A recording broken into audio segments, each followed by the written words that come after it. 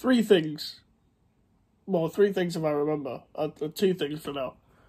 One, I've got purple stuff on my face because I drank too much alcohol. I was throwing up from 7 to 1 p.m. 1 p.m? 12 p.m, whatever. I don't know what time it is now. And second thing, I know I said in yesterday's video, if you had watched it, go check it out, on the West Ham fans Premier League roundup. I wasn't going to talk about Declan Rice's transfer, but I want to talk about it. Because there is some information out there, but I'm not going to talk about everything that I've seen on the information because it's on Patreon and you got to keep that private. But we're going to talk about Declan Rice leaving, Palhinha, and we're going to talk about Gianluca Scamacca again. Fabrizio Romano has confirmed that Scamacca, Roma are going to look for Scamacca on loan because of Tammy Abraham's injury. He's going to be out for the rest of the year. Now, the problem I have with this is that Tammy Abraham's injured and I wanted him 2 years ago. I will take Tammy Abraham. I'm going to have to rip off the number on my Scamacca shirt. Selling Scamacca would be a travesty and loading him out would be a travesty. If there's any striker that needs to go, it's Danny Ings. I'll be gutted if Scamacca and Antonio both leave. Let's hope that doesn't happen. I don't want him to leave, and it would piss me off even more because I know we won the Conference League and I'm very happy. I'm very happy. I'm ecstatic, more than you can believe. I've got a video talking about it tomorrow. But this was my issue with going into next season, is that you don't give someone a chance after a first season in a transfer window for that price, all the pressure on him, new country, new language, new style of play. You don't play with the two up front, or like a different formation where you have the wingers close to you, similar to Haller. They're different strikers, by the way, different profile strikers for all the people that want to say I told you so about comparing Scamacca to Haller just because they were tall and I didn't watch him. And I didn't watch Scamacca either, but I was just happy that we had a striker. I wanted Brozier, we didn't get Brozier. Thought it'd be impossible to get Scamacca, and then we got him. Now there's a big hole in this report, not necessarily what Fabrizio Romano said, but what Fabrizio Romano has been fed. And the reason why I say this is because apparently we want Tammy Abraham in a swap deal, but Tammy Abraham has got an ACL injury, I'm pretty sure, a long-term injury that keeps him out for the rest of the year. So you're telling me our striker options are actually going to be Antonio and Ings, and I'm completely fine with Mikel Antonio, but he can't play every game. And Danny Ings, I'm not even writing Danny Ings off, but we don't play to his strengths either. And because he's smaller, we try and use him as a battering ram. We don't fit his style, and to be honest, I didn't really see a point of the signing in the first place. I said that at the time. I think he's a good player. Didn't see a point of the signing. Just my opinion. I think he scored 4 goals for us, which is not bad. Not bad. It might be 3 goals. So is it Ghent and 2 against Forest? I don't remember if he scored any other goal, but whatever. But yeah, that's my opinion on the Scamacca situation. Let's move on to Declan Rice and Palhinha. Now, we have been linked to Fulham midfielder Palhinha. Plays as a number 6.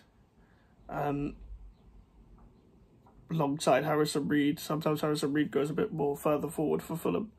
Both good midfielders. Was a very good signing for the first season in the Premier League. And I think it's a big risk signing someone that has only had 1 season in the Premier League. We saw that with Maxwell Cornet, who got injured. We saw that with Marc Cucurella for Chelsea, etc.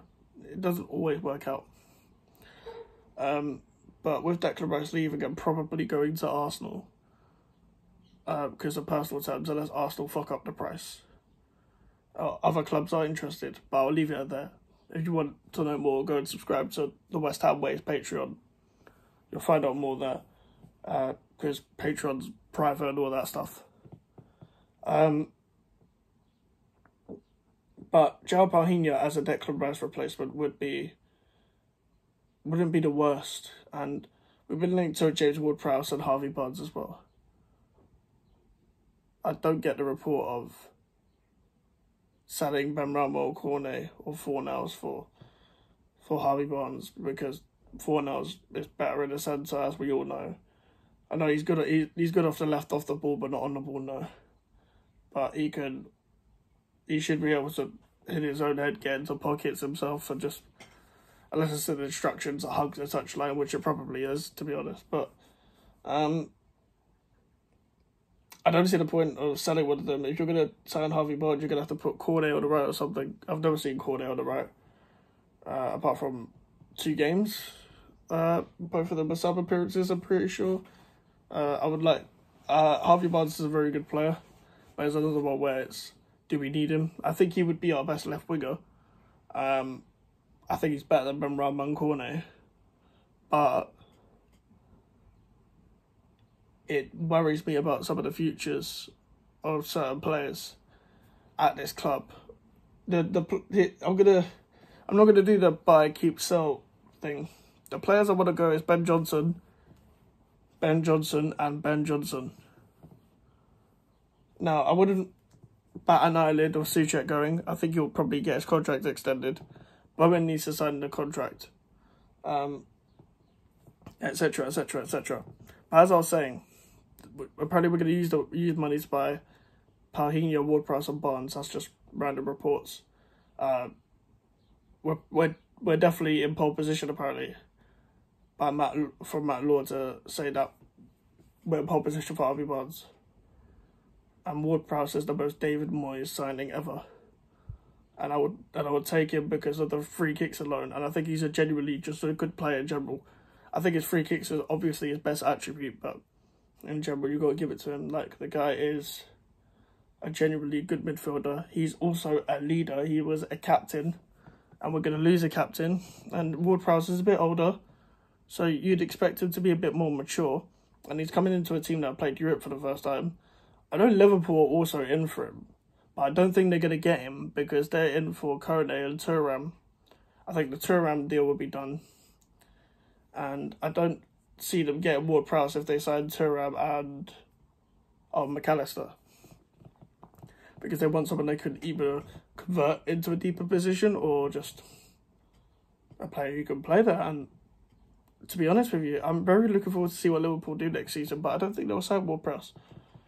I'm hoping we sign Ward-Prowse. It also seems like a very Tottenham signing because Daniel Levy a homegrown quota, but I don't know whether he's the perfect midfielder for this Ange Postecoglou guy, who probably wants Matt O'Reilly, that midfielder for Celtic. I've watched Celtic a couple of times, not much. But yeah, Palhinha as a Rice replacement, it wouldn't be the worst.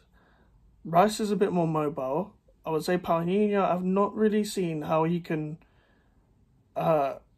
defend counter-attacks on his own properly, or he'll probably just have to make like a professional foul all the time because he's not quick enough. His passing range is probably better than Rice's, if we're being honest. Rice has got a better diagonal. But that's it. I think Palhinha is better in between the lines. I think Rice is a better player overall, don't get me wrong, but I also don't see Palhinha leaving Fulham this season.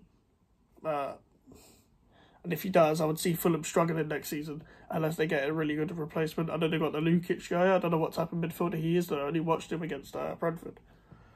I don't see Palhinha leaving because he's got a big contract at Fulham. And the ball is in their court. We have no say, really, in this matter. But nice and calm video today. And by the way, every time I do a West Ham fans Premier League roundup video, there's always news that comes after that I don't get to talk about, like the Man United takeover that could happen, them signing Kim Min-jae that could happen. Steven Gerrard went to Saudi Arabia. Your guess is as good as mine. There's reports about Pep Guardiola potentially leaving in 2025. I don't know how true that is, though, so whatever. But that will be the end of the video, guys. Tomorrow we're going to talk about the Conference League final again. And, yeah, leave a like on the video and subscribe if you're new. Social medias are in the description if you want to follow me in the email for the inquiries. And I'll see you guys later. Goodbye.